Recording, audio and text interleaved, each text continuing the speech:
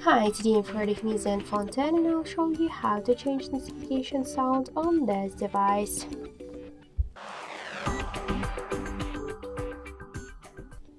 So open first the settings, then tap to the sounds and vibration. Here scroll more down and tap to notification sound. So just switch your current notification sound to one from the available sounds which you will like. After that, just click to go back, and by this way we just successfully changed notification sound on our Zenfone device. That's it, thank you for watching, and if you like this video, leave thumbs up and subscribe.